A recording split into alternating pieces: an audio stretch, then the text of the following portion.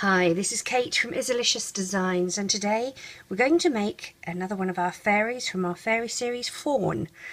And the colours that I'm going to be using are Rainbow Loom Brown. I'm going to be using a skin tone colour. I'm going to be using caramel.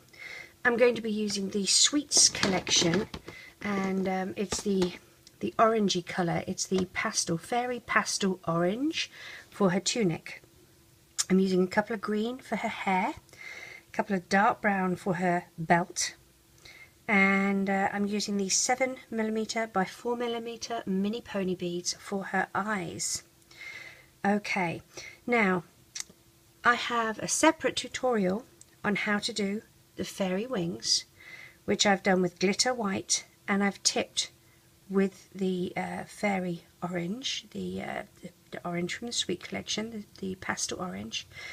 And I've also got a separate tutorial on how to do the standing up skirt, and as you can see, I've tipped it with the orange, and then I have the glitter white and then the orange all the way to the top. So you will be making those using the other tutorials, because otherwise this tutorial is going to get extremely long. So all we're doing today is making the little doll, and you can make the wings and the dress on your own. We're going to start with a single loom in the offset configuration, which means columns 1 and 3 are slightly lower than column 2. The arrow is facing towards us, or the open part of the peg, if you don't have an arrow, is facing towards us. We're going to be double banding. Double banding means you take 2 bands and you place them together on the pegs as if they were one, like this. Alright, so let's place these. We're going to be doing the back of her hair first. Oops.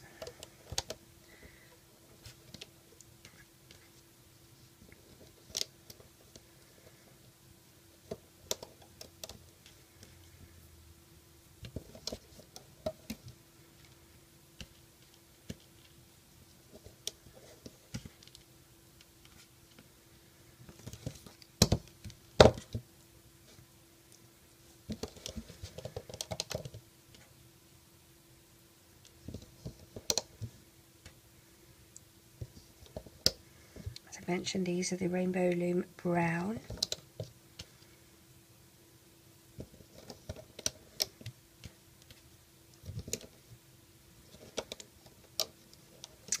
Push them down. I'm going to put a skin tone one here as an end cap, just a single.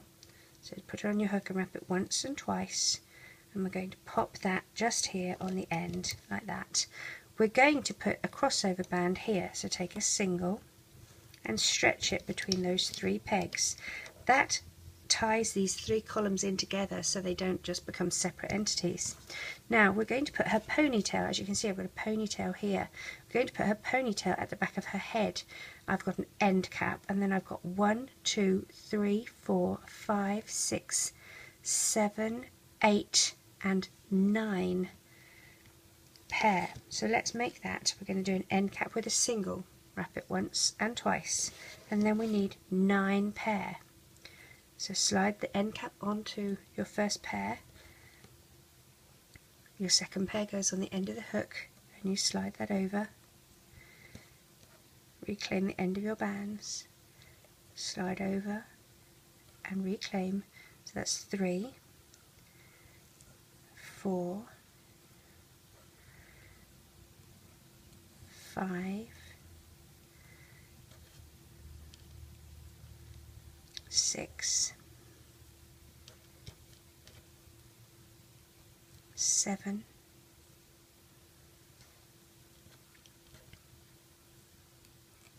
8 and 9. Get rid of these other bands so I don't throw them all over the office. Alright, now we want this to be at the back of her head. So what I'm going to do is I'm going to lift the top part of these 2 bands that are in the middle off, and I'm going to slide this on like that, and I'm going to replace those 2 bands. Now at this stage you can see that that's at the front of her head. You want to poke this down through those gaps on your loom, okay, and it's going to be at the back of her head. So just get it so that you can maybe pull, here we go, like that, so that when we loop it up, this part will be at the back of her head. Okay, alright, we're going to put a crossover band on top of that, like that, to keep all that bit in. Let's loop up this front bit, go down past the skin tone and grab the 2 brown bands and loop up. Then you're grabbing the 2 top brown bands, and just the top ones, don't get any more. Loop to the side, the same for the other side, and the same for the middle.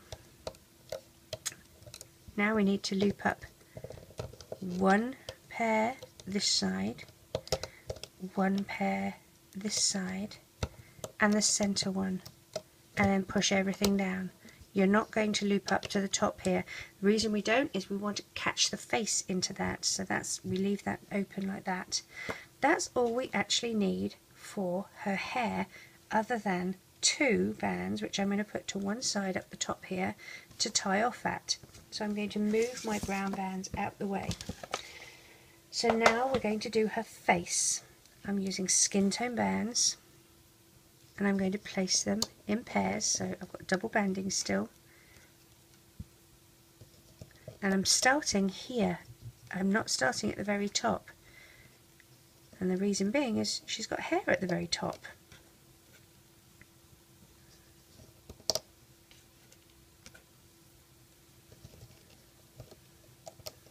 Oops. Oh my goodness, I'm being a fumble finger. And the reason being, because I need to push things down. There we go. Give me a bit more room. So I'm going to put 2 bands here for the neck. I don't like the bands to be sort of twisted on each other. So if they are, just run your hook around on the inside, and they usually will sort themselves out. I'm going to put a single as a crossover band between those 3 pegs. And then for here, the first thing we're going to do is take a single band and twist it 3 times, once, twice, and 3 times, and place between these 2 pegs. And they're the pegs we're going to do the eyes at. The reason we're doing that is so that the eyes don't fall to the back of the head. Now for the eyes, I'm using black beads. You don't have to, you can use bands. The band for an eye is a single band placed on your hook, and you wrap it once, twice, 3 times, and 4 times. 1 band equals 1 bead. So if you're doing obviously 2 eyes, you would do 2 of those. And when I tell you that you're sliding them onto a skin tone band, you slide those bands that you've just wrapped 4 times onto a skin tone band, like I've just done with the beads. Place them over those 2 pegs like that. You stretch out where you want your beads or your bands to be, either side of the middle band here, and then you take this part of the band and loop it up over this peg, and that forms your crossover band. Okay, so if we have a look at Fawn now, we've got her face. We need to do some shoulders. We're going to use 2. Oh, before we do that, let's grab these. You see we have 2 layers here. We've got the 2 neck bands, but we've got the end cap here that's in skin tone as well. Put your hook through the inside of it here, so you're pushing from the inside to the out, and move it up and over on top of the neck like that. That's really important, because if you don't do that, the neck doesn't tie into the back of the hair. So now let's take our 2 bands and place for the shoulders, and 2 down to the chest. Now we're going to be using the orange, the pastel orange. Again, we're double banding.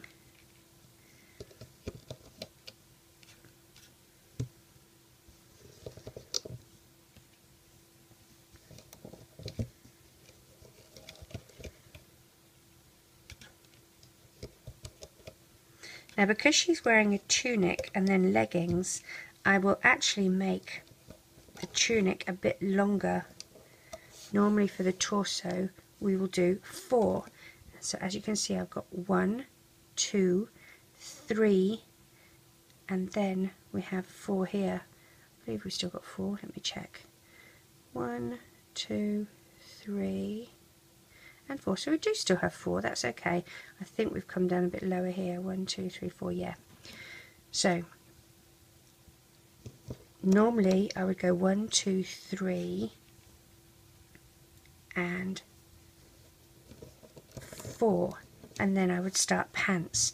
But because she's wearing a tunic and I want the tunic to be, you know, longer, I'm going to put the extra pair here instead of that being for the pants.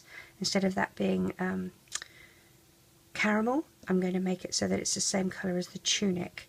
Now I'm using the caramel bands to do her pants, and I'm going down 2 pair either side.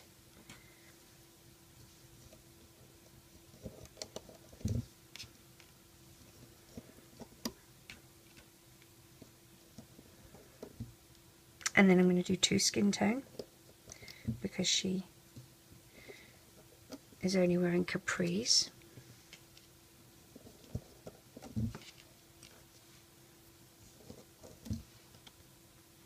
And then I will be doing her little shoes.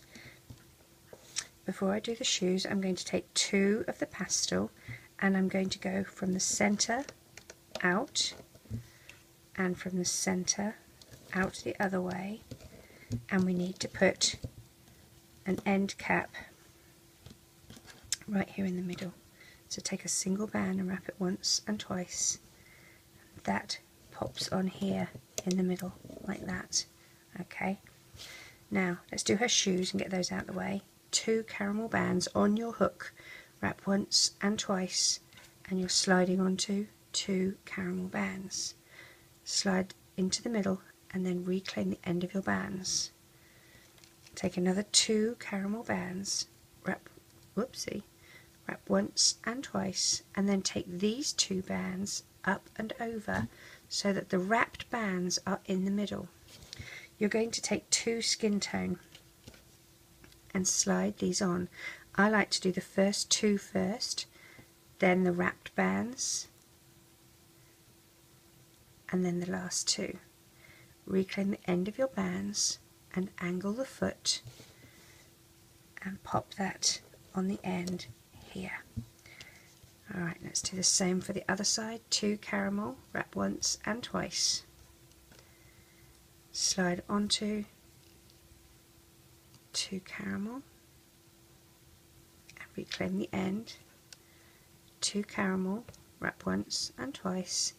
Move these over the top like so, and then take 2 skin tone and slide over.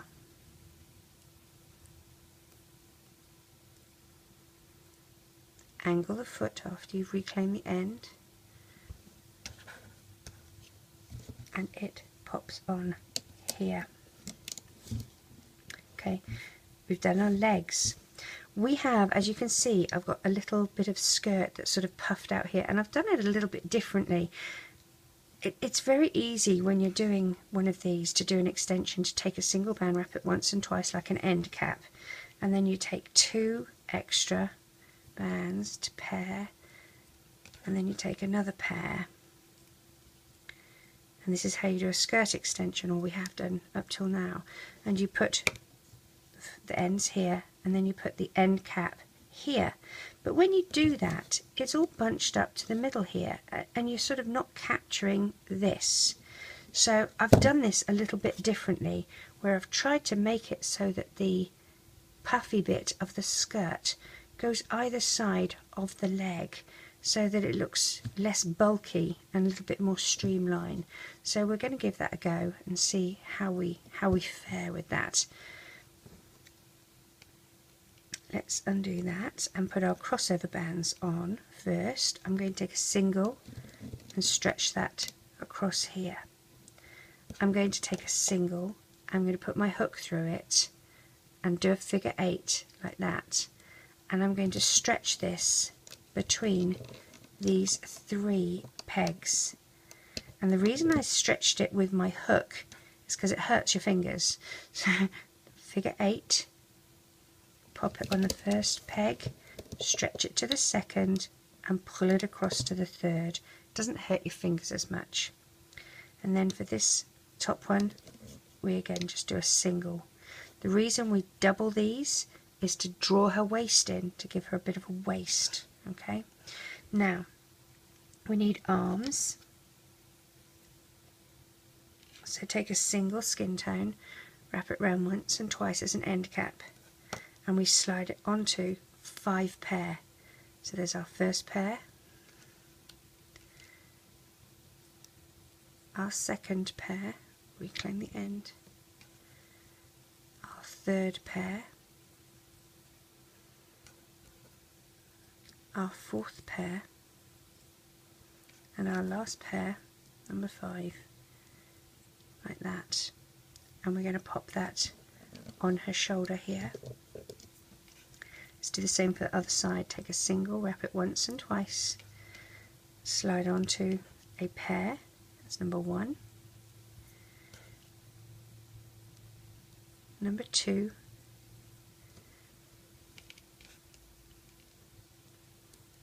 number 3, number 4, and number 5. Reclaim the end, and we pop that on the other shoulder here. Okie dokie. Now we have some dark brown that we're going to be using as her belt. So I'm going to get those ready. And I'm going to place them, even though I know that I'm going to have to take the crossover bands off to put them back. That's fine, okay? So what I'm going to do, I'm just going to undo that crossover band, and that I'm just going to leave this in the middle here. 2 brown bands. Do a figure 8 on your hook and place on the peg. Push everything down so that you've got room, okay? Again, 2 brown bands. Do a figure 8 and place on the hook, peg. The reason I'm not just taking one and stretching it and doing a figure 8 is I don't want it to become misshapen. I want it to stay as sort of tight as possible. And if I use my fingers, I know I'm going to take the crossover band off. I'm just going to stretch it out of shape too badly. So my 3 crossover bands are here, alright, for her belt. Now we will need some of the sweet bands as we get to this area here, alright, but we're going to start looping first. So dig down past your shoes and loop up your first skin tone pair on either side. Loop up to the capris.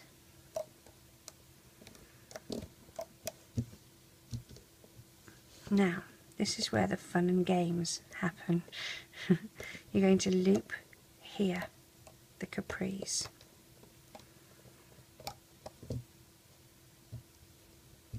Push things down. You're going to get 2 of the same colour that you're using for her tunic, and I want it to go between all of these. Okay, so what I'm going to do is, first of all, I'm going to dig down, I'm going to grab these 2 bands, okay, for there and there. I'm going to dig down and grab the middle pair, so that's all looped in. And now we're going to take those 2 bands and we're going to push our hook down through here as if we were doing a tie-off out the corner here. Grab the 2 bands, okay, and gently pull back up through the peg. Now normally we'd go to the back of the peg when we do a tie-off. We're not. Stay here on the side. I'm just trying to get them even. So once you have them even on the side here, you're going to take another pair and you're going to slide those on like that. Okay. Now for mine I did just the extra pair and one, okay, and then I stretched it, so I've got this one and one, and then I stretched it and put it up here on this peg like that. Okay, so we'll do the same on the other side.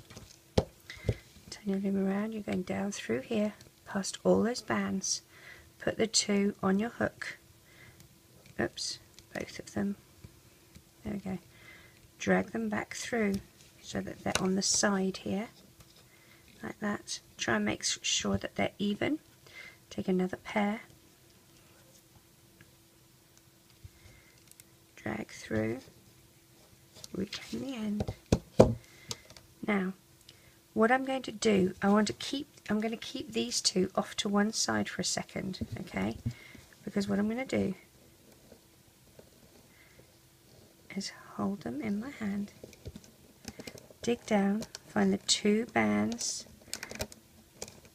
and loop them up. Now don't worry that this has come off, it doesn't really matter because I already have the band looped up. I will place it back on the hook, peg, thingamajig, technical term there. There we go. So loop this band up, you're going to grab the pair that you had on your hook that you're holding out to the side, and we'll place that on top, if I can, like that, okay?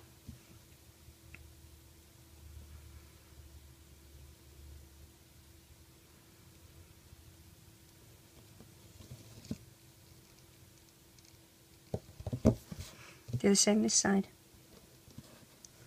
I'm going to take those 4 loops off, hold them out to one side, dig down, find the 2 orange, loop up,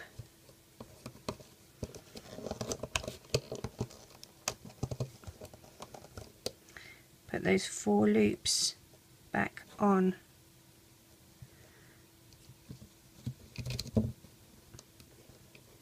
okay. So as we come down here now, we loop these up to the belt and up to the belt like that, okay.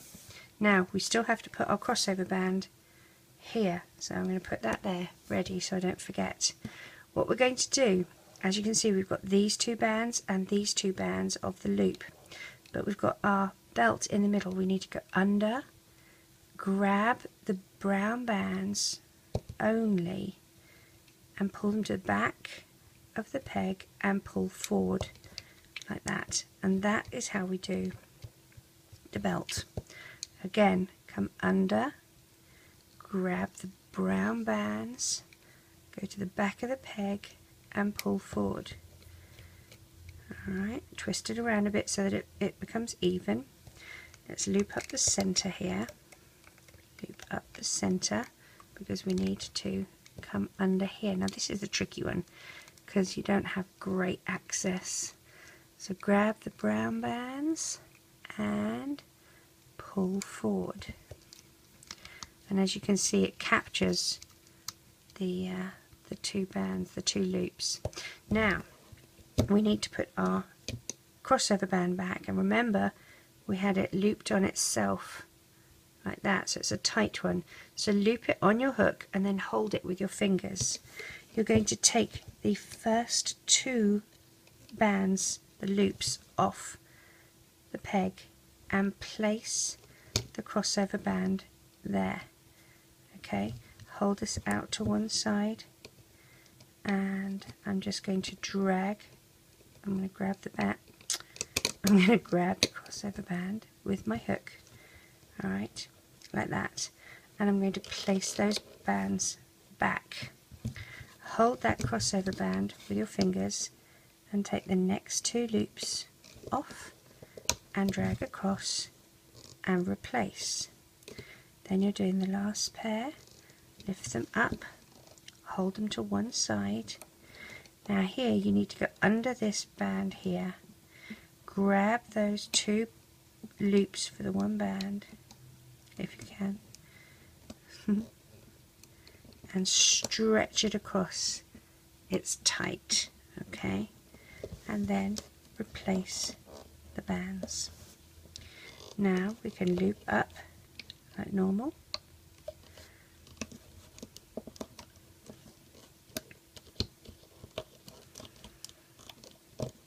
Loop up to the arms on either side.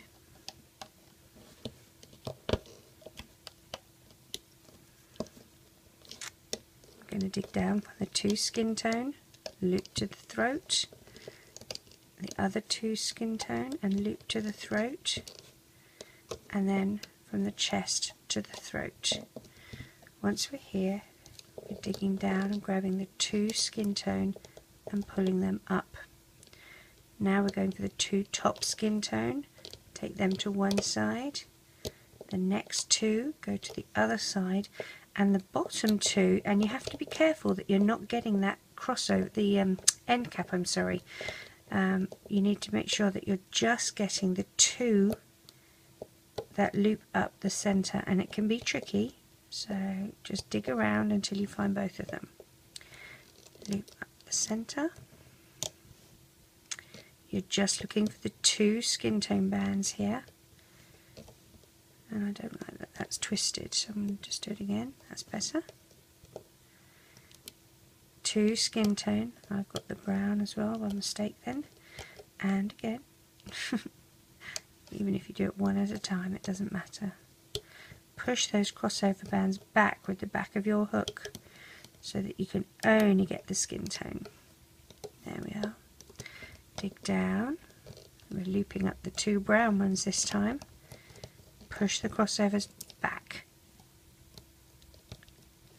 You're just going for 2 bottom brown bands. Now this is where we're going to use our 2 tie-off bands. Pop your hook through past all of those bands out to the side and pop those 2 brown bands on your hook. Drag them back through and up to the back side of the peg. Take the closest to you, up, over, off, and pull tight. We're going to take her off the loom. I use the back of a hook, a metal hook, to help me, so that I don't end up putting undue pressure on the bands and having a breakage.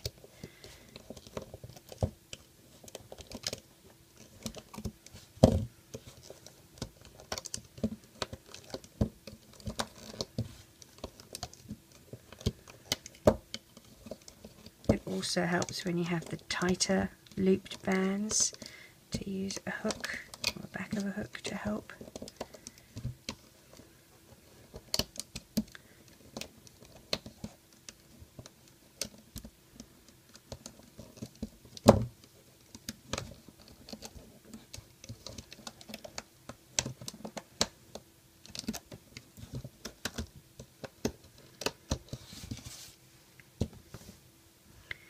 Okay, so let's stretch her little legs into shape.